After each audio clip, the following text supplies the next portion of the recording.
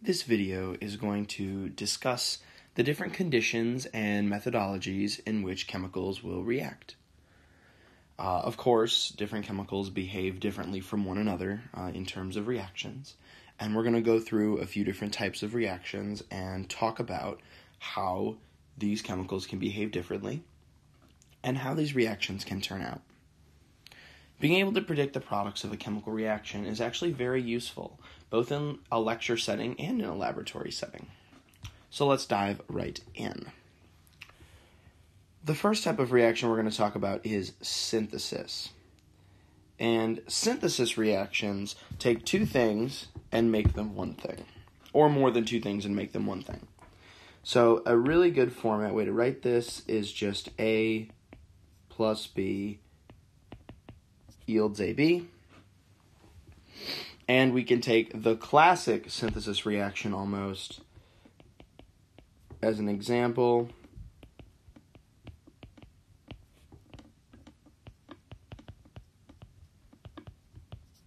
We can make some water, right? So that is a synthesis reaction. Has added that it's also a combustion reaction, but we'll get there. So just like we can put something together, we can also break it apart. So we can actually just do the reverse of our synthesis reaction, where we can go AB yields A plus B.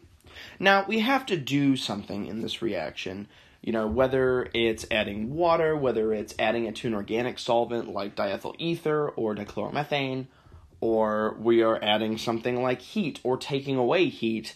We can't just take something at room temperature, put it in a flask, and say go, and then magically decompose it. So I'm going to show you an example reaction. And by the way, these little example sections, I'm just going to show you one reaction. Of course, there's many, but I'm just going to show you one reaction of what this kind of looks like written out in a chemical, as a chemical process. So we're actually going to do the decomposition of potassium chlorate, right? And that's a solid. I'm going to erase that and write that better. Boop. There we go. Right? So it's going to give me 2 KCl's. Actually, no. 2 KCl's in solid and 3 O2 in gas. And when you're writing these reactions, this is a perfectly acceptable way to write it. Personally, I'm going to go one step further and go ahead and put a delta over the arrow. That implies that I'm adding heat. Or you could just simply write heat. A single replacement reaction is where we have a compound reacting with some random single item, So for sake of argument, we're going to go AB plus C yields, and I'm doing it in the wrong color, yay, AB plus C yields CB plus A. And when you're doing this, you're always talking about cation replacement. So we refer to the replacement as cations, or as cations switching around to different anions or going just to a lone solid state. We can take a reaction example where we have some aqueous zinc chloride. Wow, that was painful. Sorry. AQ plus some copper metal to give me copper chloride aqueous plus zinc solid. And this is actually an example of a different type of reaction as well that we're going to go over later. But let's just go back, and now we have double replacement. This is the most common type of reaction that you're going to see, or at least one of the most common between double replacement and acid-base neutralization. So we're going to do the classic AB plus CD yields, you guessed it, right? So the way we do this is this cation will come and have a reaction, or at least these will break apart, right? and A and D will come together, B and C will come together. And we'll learn a lot of different ways to tell how that happens. But for now, that is the regular kind of run-of-the-mill example. And then we can do an example of a double replacement reaction, actually. So we'll just do a real quick one. I don't know if we've talked about this before, but we'll do a lead iodide precipitation reaction, where we start with some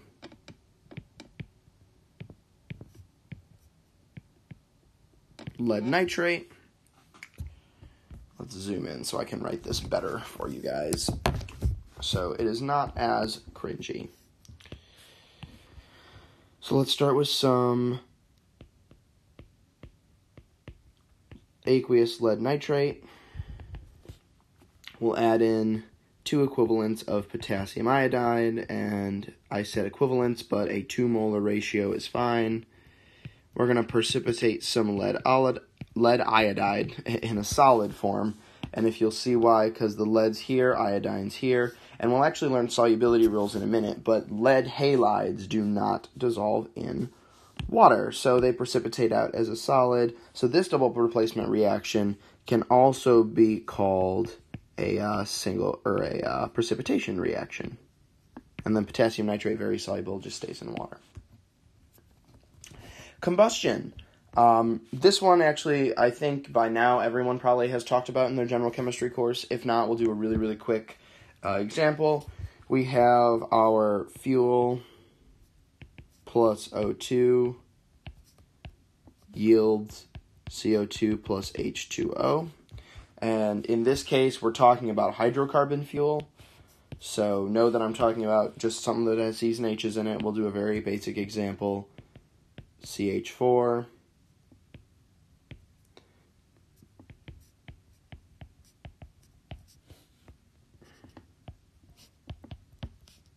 Wow.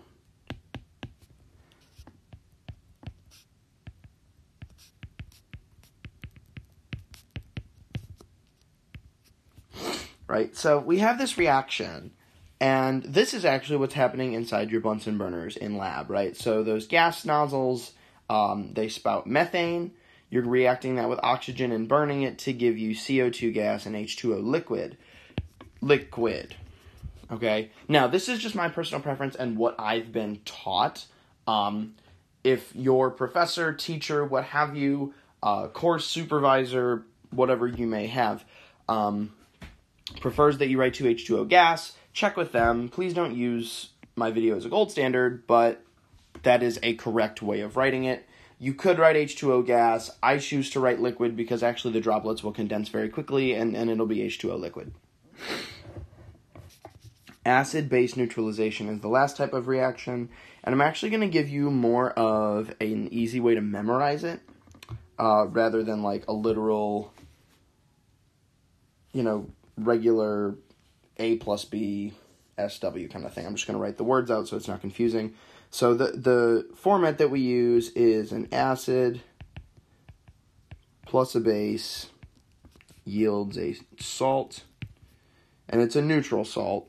Okay, not like a literal salt, but if it precipitated out, it would be a salt plus water. And then the classic example, we're going to take our HCl, react it with NaOH, which is a strong base, and we're going to yield NaCl and H2O liquid.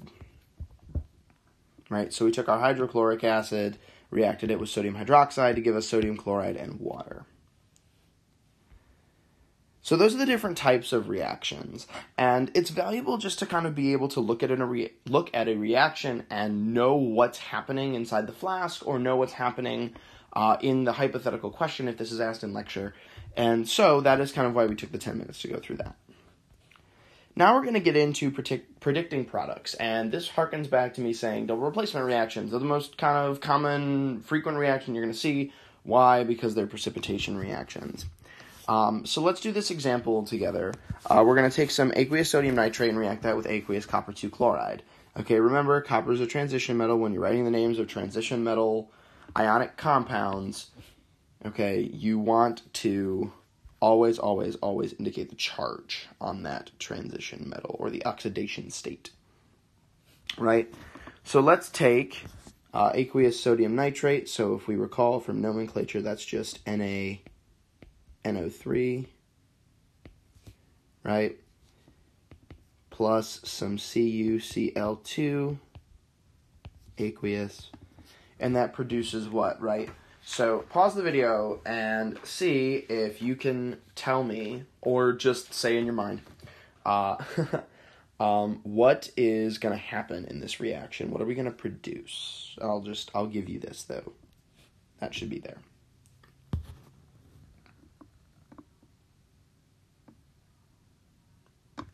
So in this reaction, we're going to do this just like the example double replacement. Our NAs and Cls will come together. Our NO3 and Cu will come together. So we're going to go 2 NaCl, aqueous, plus Cu, NO3, 2, aqueous. Now, I know what you're thinking. Back in that example on this page, we actually had an instance where we made a solid, where we changed phase. And phase changing is kind of what we deem as proof that a reaction occurred in chemistry. So on this side, right, we have, I keep doing this, we have aqueous ions, and we make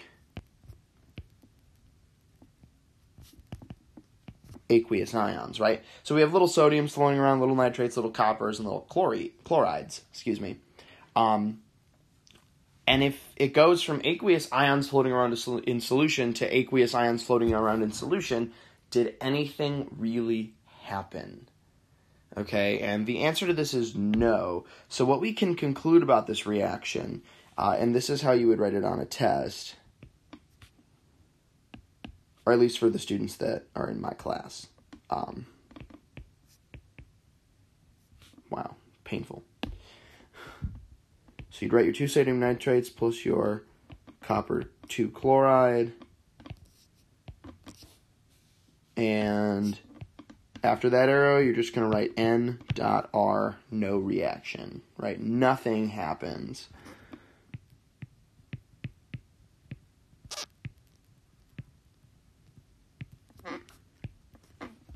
Right? So, how do we tell if something does happen? Okay, so how did I know that these 2 aqueous reactants yielded these 2 aqueous products? I use something that we call solubility rules. And solubility rules tell us how readily something will dissolve in water. And there are solubility rules for organic compounds as well. You'll get there eventually, but let's just talk about water. If something is soluble, that means that it dissolves in water. If a soluble product is produced, it will just stay in solution. So it'll keep that little AQ subscript, aqueous meaning dissolved in water, right? If something is insoluble, it means it does not dissolve in water. If an insoluble product is produced, it will precipitate out of the solution as a solid, just like our lead iodide did over here. So, how do we tell? So the whole goal is to determine whether an ionic compound will be soluble, right?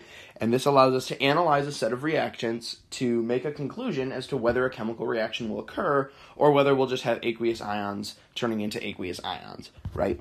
So we can determine this by the charges of the cation and anion, right? So if we just have a cation that has a 1+ charge, and I'm just going to write it as plus because no one ever writes 1+, and an anion charge that's just 1-, right? This is kind of like sodium chloride, right? So NaCl, does that dissolve in water?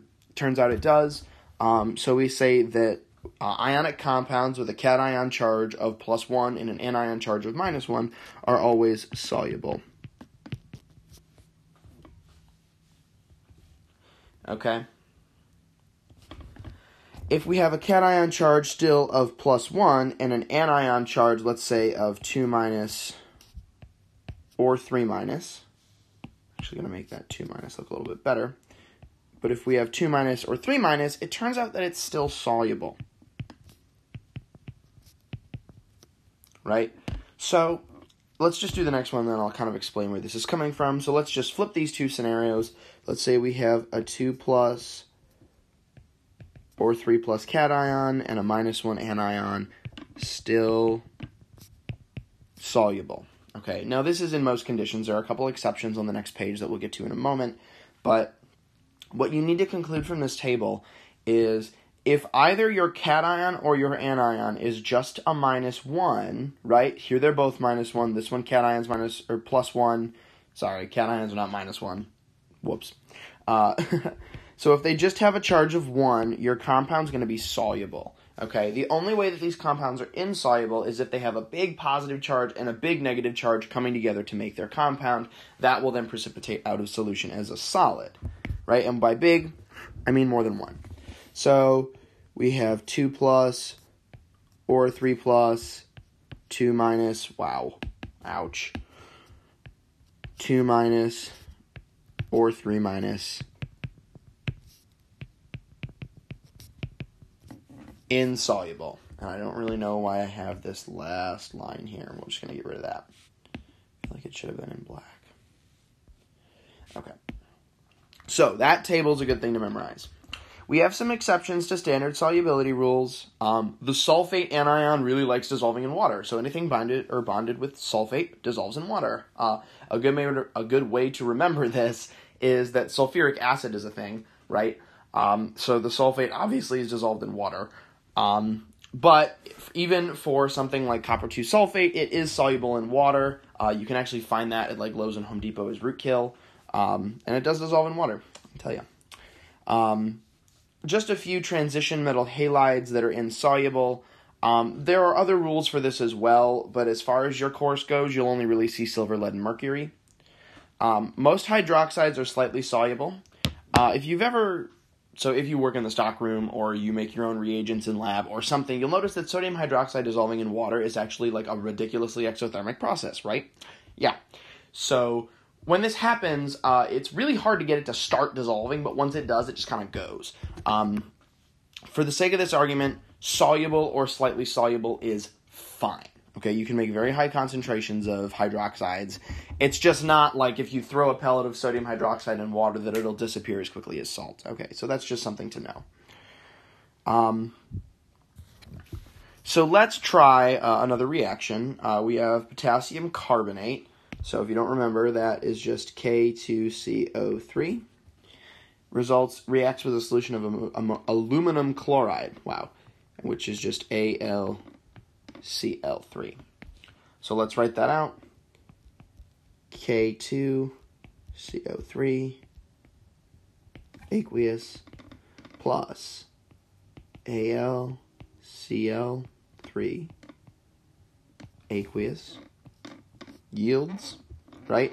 And we're just going to take these two things and we're going to do our regular double replacement reaction routine where A reacts with D, B reacts with C, right? I will help you, though, really quick. There does need to be a 3 in front of K2, and there does need to be a 2 in front of AlCl3. Okay? And this is going to give me, right, Al2CO3, 3, and that's a solid. Why? Because aluminum is a 3 plus cation. We know that because it takes 3 chlorides to balance it out. Chloride's a minus 1. Carbonate is a 2 minus anion. Big positive charge, big negative charge, precipitates out of solution real fast, and then we need 2 aluminums and 3 carbonates to balance out those charges. What have I done? So, when writing it again, you're going to go Al subscript 2 to indicate that there's 2 of them, not a coefficient 2, CO3, 3, solid, plus, now we have 6 potassiums, 6 chlorides, so we're going to go 6 KCl aqueous. That is the reaction, and in this case, we can see that since we have a species or a or chemicals with a property that precipitate out of water, we can say that a reaction occurred, right? Now, there's two other ways to write chemical reactions. If you haven't heard about them already, we'll go over them lickety-split. The complete ionic reaction is everything written as ions on the reactant side. And then if you produce a product, it's not in ions anymore, right? If it's a solid, right, that whole thing has a charge of 0. So you write it as a solid. And you write everything else as ions that were just your spectator ions, right? So, overall reactions, compounds split into ions. If a product is produced, it must be written as the solid product because it's not ions when it's solid, right? Okay, so let's write the complete ionic reaction for this. And it's going to be really aggravating because it's long, but it's good experience. So let's just take our first compound, right? When K2CO3 dissolves in water, right, we're going to get 6K plus...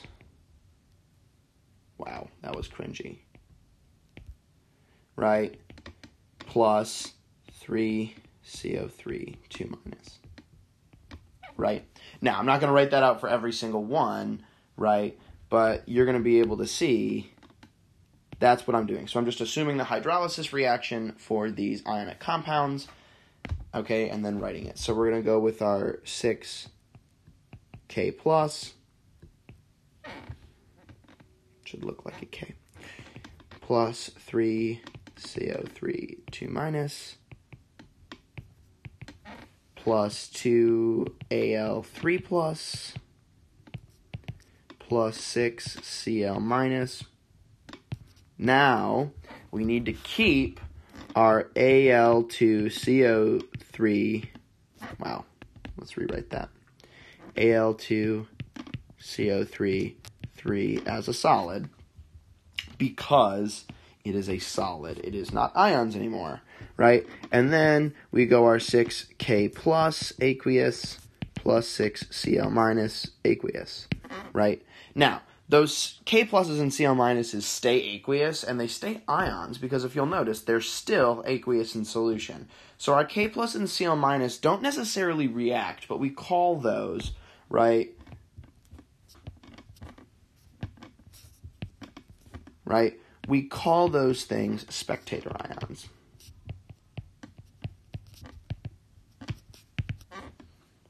Ions that do nothing. Or ions that spectate. We'll make it fun. Okay? Yeah, that's a really redundant definition. Ions that don't react. Right, so if they're aqueous on the reactant side, aqueous on the product side, nothing happened, right? We went from aqueous ions to aqueous ions, like our previous reaction example. Nothing happened, okay?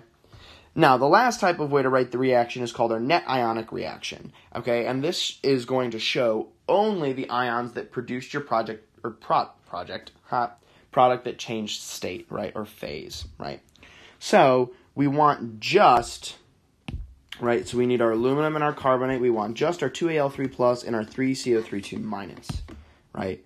So we are going to go 2Al3 plus, aqueous. Wow, I wish that 3 looked better. I really don't know if that was an improvement. Plus our 3CO3 2 minus, aqueous. Cringe.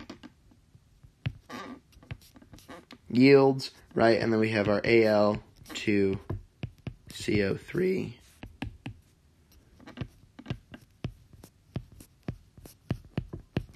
Solid. Okay, and that is how you write your net ionics, right?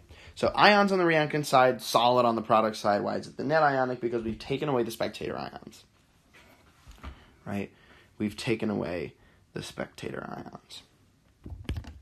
So, we're going to go 2 more reaction practice problems just so you guys can get the hang of doing these. These are a really good test question for any chemistry course, no matter who your professor is. So, I'm going to give, just if you'd like to pause the video to work on this problem by yourself first, please do. Solution of lead 2 carbonate is allowed to react with aqueous barium sulfate. So, if you'd like to pause the video and work on that yourself, please do so now.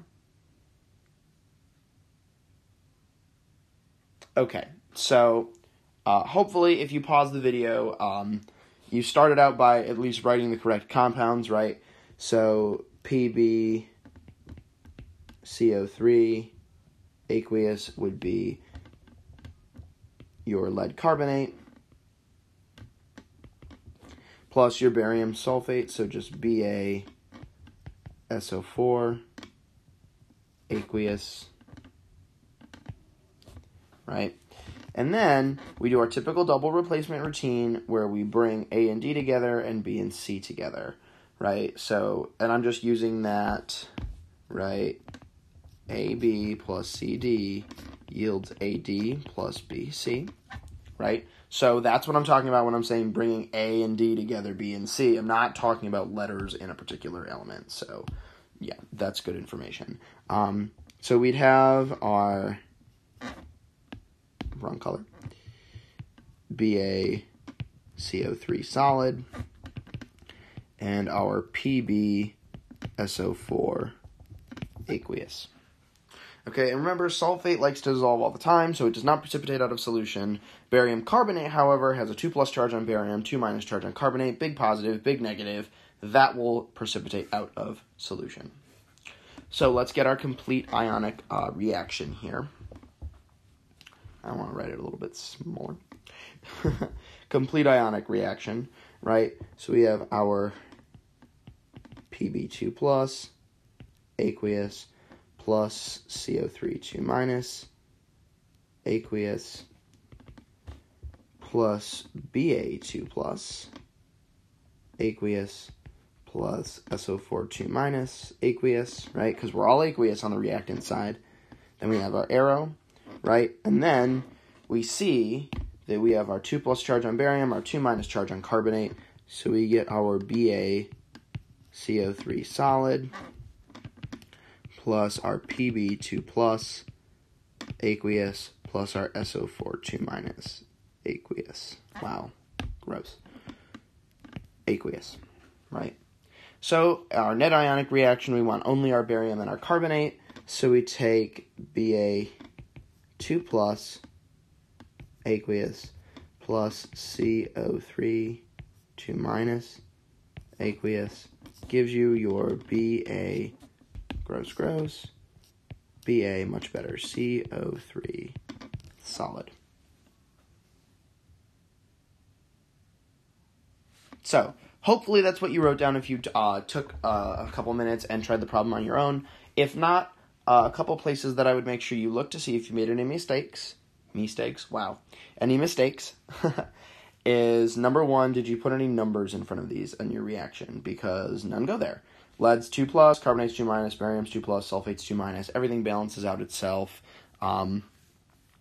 Your complete ionic reaction, okay, please make sure if something happened there that you separated your lead and your sulfate on the product side because they never change from being 2+ and 2- ions. Remember, though, that sulfate in this case does not precipitate out of solution because it does dissolve in water, right? So that's what we need to remember here. Your net ionic, please remember that you need to include aqueous, and solid. Yes, we all know what you mean. You still need to write it down. So, that being said, we have one more reaction practice problem, right? Aqueous potassium nitrate reacts with a solution of copper 1 bisulfate. So, take a moment and try this by yourself if you'd like to. I'll give you a couple seconds of pause. Okay, so if you'd like to, first of all, if you try this by yourself, good job. I hope you got it right, so we're going to find out just now. If not, though, and you're using this like more of a lecture-style video, here we go. So we're going to do this problem. And we're going to start with our aqueous potassium nitrate. And we're going to go our copper 1 bisulfate.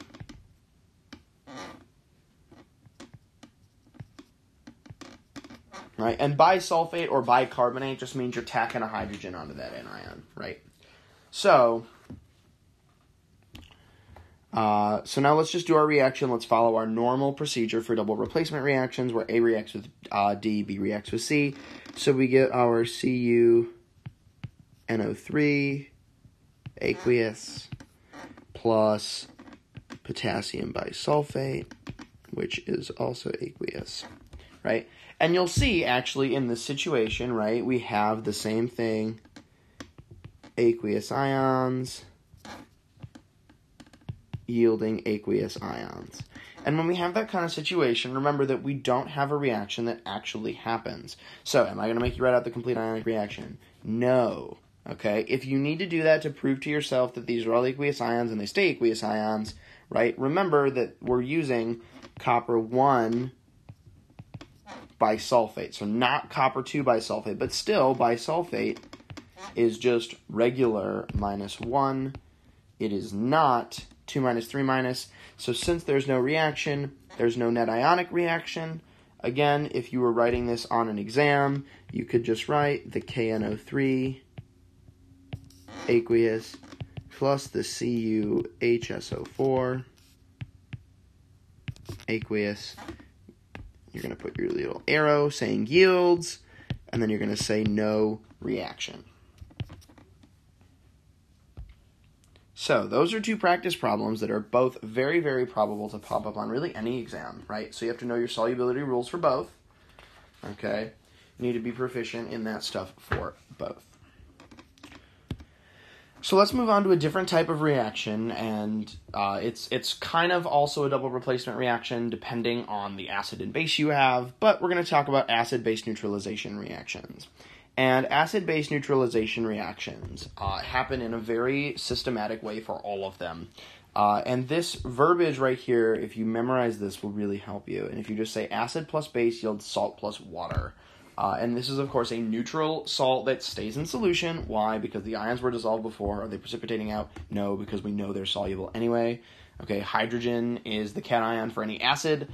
So, of course, that's not really going to precipitate out with anything. So you can write acid plus base yields neutral salt plus water, right? Sorry, I just like to say liquid. Okay, the main product of an acid-base reaction is water. Okay, the net ionic equation for any acid-base reaction is just your H plus aqueous plus OH minus aqueous yields H2O liquid. Okay, that is your net ionic equation for any total. I was going to say the word totality, and I'm like, that's definitely not what I'm going for. The total amount of acid-base reactions in the world, H plus aqueous plus OH minus aqueous yields H2O liquid, will be your net ionic reaction. So let's do an example problem where we go through this. A solution of perchloric acid reacts with a solution of barium hydroxide. Now, I'm giving you a strong acid, strong base reaction, okay? Recall that if we have that IC suffix on the end of an acid, that it came from the anion, right, with an ATE ending. So if we chop off the IC, add an ATE, we see perchlorate. We know that's ClO4 1 minus, right, or just ClO4 minus. So to make that an acid, we just tack an H onto it. So we have HClO4 aqueous plus Ba OH2 aqueous. And if you're wondering why it's OH2, I cannot win. There we go. If you're wondering why it's OH2, it's because barium is a 2 plus cation, yields, right? What am I doing? Undo. Sorry, I wanted to say something before we did this. Okay, so this is going to look a lot like a double replacement reaction to you. And in this case, it actually is. In some situations, it won't be. So, actually, no. It usually always is. I'm talking about, like, a very small division of exceptions. So don't even worry about that. Strike it. I would use the power of editing, but it kind of really only lets you do the video in one shot. So I do not want to lose information or lecture notes because I was being vain about what I said or sounding stupid, because everyone makes verbiage mistakes all the time. So it's okay. hey, public service announcement, there does need to be a 2 in front of HClO4. So now we can do our reaction, and our neutral salt is barium perchlorate.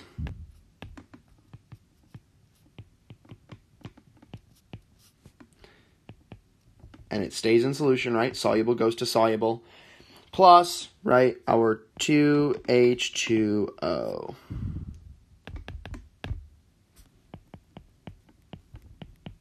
Right? Now, this is where I'm really going to drive the point home about why the net ionic reaction is water. Because everything's aqueous, and the only thing that changes phase is water goes to liquid, right? So that little L right there is what dictates that this is A, an actual reaction, and B, that this is the species that's highlighted in the net ionic. So let's write out our complete ionic reaction for practice, right? So we have our 2H plus aqueous plus 2ClO4 minus aqueous. Cannot win with these. At some point you'd think that writing aqueous so many times gets easier. It doesn't. Plus Ba2 plus aqueous plus 2OH minus aqueous yields, right? And now, weird, we're going our barium 2 plus aqueous again, plus our 2ClO4 minus aqueous again, now, plus our 2H2O liquid, right? So anything that's not involved in the formation of water is left out of the net ionic reaction, again, so we can go and write it, again, just because it's good practice. Now, public service announcement. For example, if you have 2H plus 2OH, 2H plus 2OH minus yields 2H2O, it technically should be reduced. Since they're all 2, you can just take all the coefficients off. I'm going to write it that way first.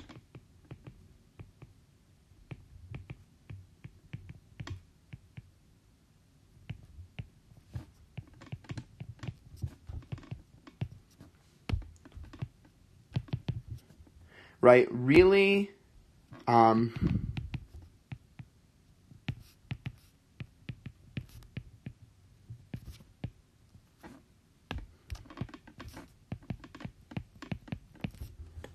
really, your numbers should be the lowest whole number ratio. If the lowest whole number ratio is 1, then you should write it as 1. Depends on your professor's personal preference. If I was teaching the course, the first time a student did it, I'd be kind of like, yeah, no, don't do that. But like, I get where you're coming from. Yes, 2 moles makes 2 moles makes 2 moles, but you can write that as 1 mole, 1 mole, 1 mole to make your life easier, so you should. I don't really know how I would handle that point-wise, but ask your professors if there's any ambiguity before a test if they want the lowest whole number ratio. I definitely would, but that is not mine to say because this is just an informative lecture video, right? So what can we conclude about the net ionic reaction for all acid-base neutralizations? We're going to write it again because it's that important, right? And we're going to write it super big.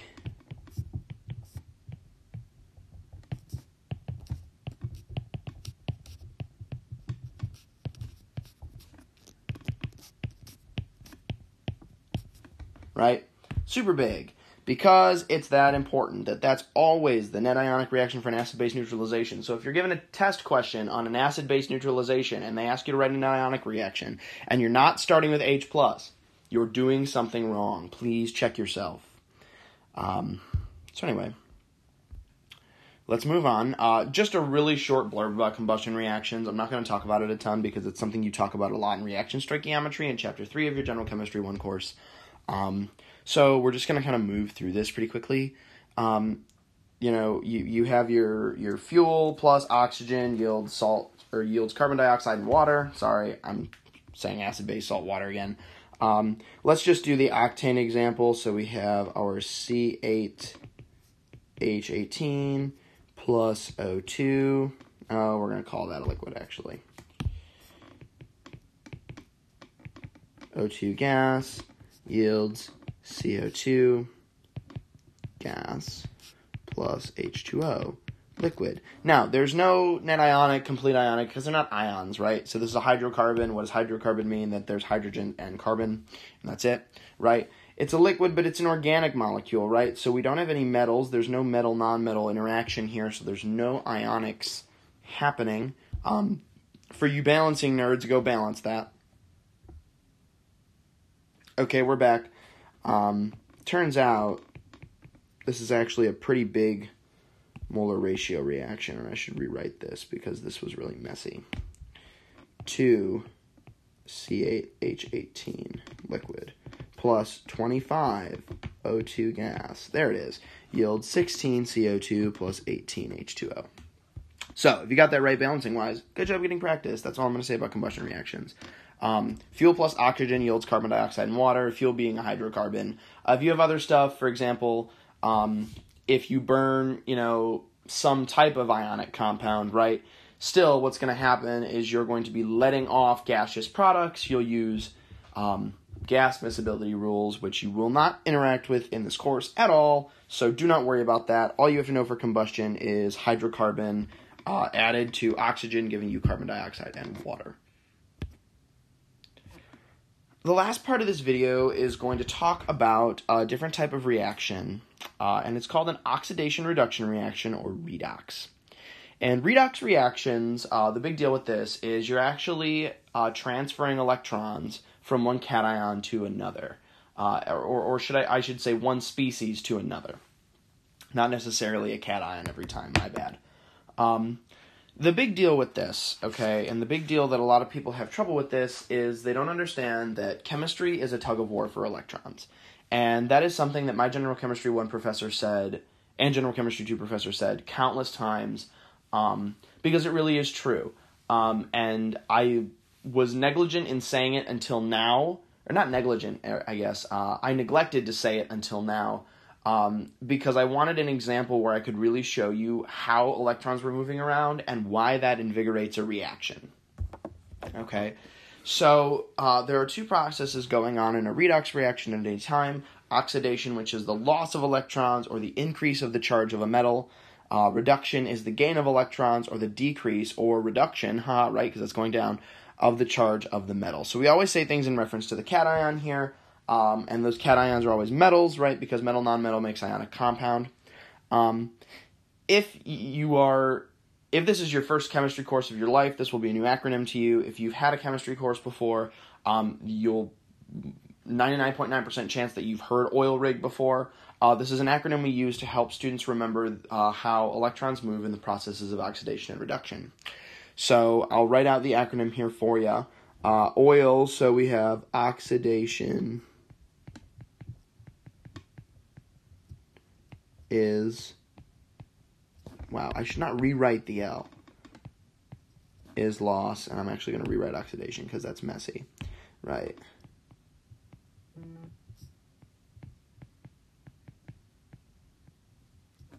Oxidation is loss, and then, right, so if oxidation is loss, reduction, RIG, right? Reduction is gain. I started to write a G. Right, remember that whenever we use these acronyms, we're referencing the movement and loss and gain of electrons, right? So electrons, chemistry is a tug of war for electrons. We're using that, right? So the species that's oxidized, okay, will have a higher charge on the product side than the charge it had on the reactant side, right? So if we have a reaction where we have a metal in a solid state goes to, let's say, metal halide, right, in the aqueous state, and it reacts with something else, right? Here it had a charge of 0. Here it had a charge of plus, right? So increasing charge. The species that's reduced will have a higher charge on the reactant side than on the product side. So let's say that we go the other way, right? We have Mx on this side plus something else, right? We have a plus, and then we have the M solid, right? So when our charge is going down, we're being reduced, adding electrons. When our charge is going up, we're being oxidized, electrons are coming away. Okay, and this will make a lot more sense on a practice problem that we have 2 of on the next couple pages, and then we're done. in every redox reaction, right, we have both processes occurring simultaneously, so we can kind of attribute the causation of these processes to the actual species gaining or losing the electrons, right? So we have names for the different species depending on whether they're being oxidized or reduced. And we can invigorate either of the two processes, right? So, of course, one of these is going to be oxidizing. Why did I switch to black? Oxidizing and reducing, right? So our oxidizing agent, the agent or the species that's causing the other species to lose electrons, right, is the species being reduced, right?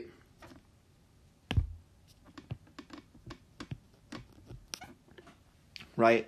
So the species that's gaining electrons has to take them from somewhere. It takes them away from the other species, and in turn that species is being oxidized. Okay? The reducing agent then...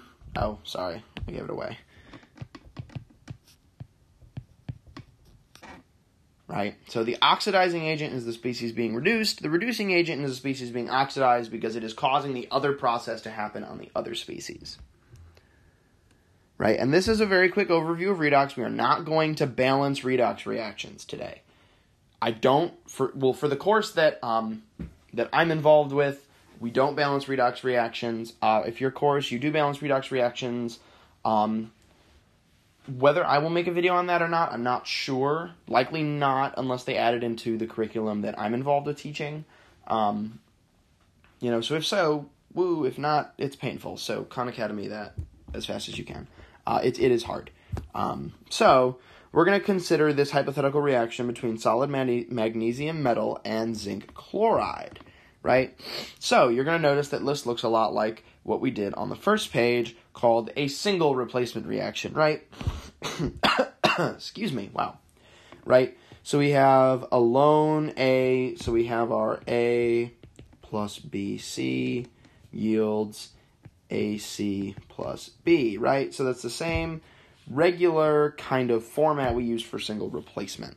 But this time it's actually redox because we're changing charges, right? So actually, by and large, the single replacement reaction we used, it was a redox reaction. I just didn't tell you. I took redox reaction formats off the first page because it was so hard to write an example reaction and say, wait 40 minutes, we'll talk about it later. But anyway, let's take this reaction as an example. And let's just really quickly write the charges of the metals down on both sides, right? So magnesium is 0. It's going to 2 plus. Zinc is 2 plus. It's going to 0, right? So I gave you this nice little bracketed area to write down your charges in so we can make conclusions, right? The charge of magnesium on the reactant side is 0. The charge of magnesium on the product side is 2 plus, right? So we are losing electrons because we're increasing charge. Okay, therefore magnesium is oxidized, right? The charge of zinc on the reactant side is 2 plus. The charge of zinc on the product side is 0, so therefore zinc is reduced. Okay? Now, there is a problem with how this is written and typed, and I wanted to talk about this, so I intentionally typed it wrong. You'll notice that the species, right, on the reactant side that's being reduced is actually zinc 2 plus, because it is an ion. Right? We're adding electrons. We're bringing it out of aqueous solution, out of its ionic state, into a solid state as a metal. Right? We talk about the species being oxidized and reduced based on their state and relative ionic charge, or if they're solid, there's no charge, that they have on the reactant side of the equation only, because that's what we're starting with. Right? So we can't really say that zinc metal is reduced because it's not going to an anion. Right? That does not happen. Let's clarify. That does not happen. Okay, zinc 2 plus is reduced to a 0 charge zinc. Magnesium solid is oxidized to a magnesium 2 plus cation. Sorry, I started to say anion both times, and I was like, no, it wasn't going to happen. So again, we've corrected it down here, right? So technically, you do need to put Zn2 plus is reduced. Okay, magnesium is oxidized. Zn2 plus is reduced. Okay. So, we now compile all the information in this lovely little area on the bottom of the page, right? So, we're asked, what species is oxidized? Find it. Boom, Mg is oxidized. So you can just say Mg, right? What species is reduced? This is where you have to say Zn2 plus is reduced. I'm actually going to write those a little more separately. Not that far zoomed in, but okay. Mg, Zn2 plus. What is the oxidizing agent? Remember, the oxidizing agent is the species being reduced. So you just find the species being reduced right there, zinc 2 plus, and just write it again. And that leaves Mg to be the reducing agent. So let's do a practice redox question and call it a day. We're going to actually do a reaction that all of you know, whether you've seen it written down on paper or not.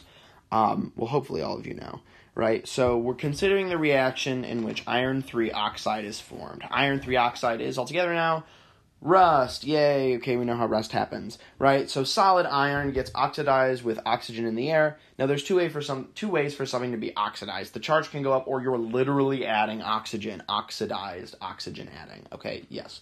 Now, in this situation, actually, it's both. So the charge is changing. So we have an increase or decrease in charge of both those species, and we're adding oxygen. Super exciting. In organic chemistry, it's creating more carbon-oxygen bonds. And something else that I can't remember. So consult your organic professor if that's the case. But anyway, we're going to consider the reaction in which iron 3 oxide is formed. So it's already balanced for you. Look at how nice that is. And this is a very good way to actually mirror an exam question, right?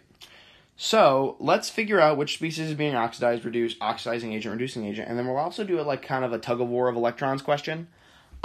Just to kind of show you that that is really what's happening, right? So the charge on iron on the reactant side is 0. Charge on oxygen on the reactant side is 0. So that's actually kind of easy, right? So whichever one goes up is inherently being oxidized. Whichever one's going down is inherently being reduced. And it's a lot easier to see because we're starting at 0. So cool, right?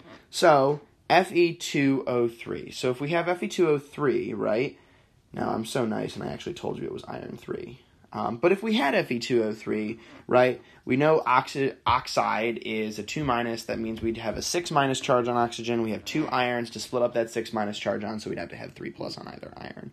Okay, so anyway, right, so we have, I want to write it on the bottom. We have 3+ on iron and 2- on oxygen, right? So it's actually kind of really easy to see between these two, right? That iron is being oxidized, oxygen is being reduced, right? Which species is the oxidizing agent? Oxygen. Which species is the reducing agent? Actually, I'll go the extra mile. Whether you have to do this on an exam or not, it's really at the discretion of your professor. You don't always have to write in states. Neither of them are ions, so you can kind of just write O or O2. You don't really necessarily have to write O2. I choose to because it's the most accurate way I can portray the information to you guys. Since many of you are probably using this as either a review or a lecture style video, that's kind of how I want to give it to you that way.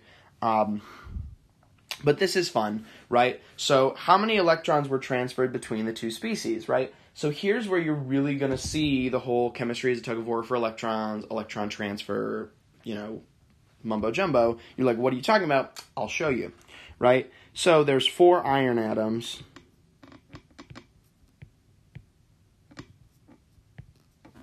I can write that way nicer. I feel bad. 4 iron atoms. Much better, right? Times 3 electrons lost per iron atom.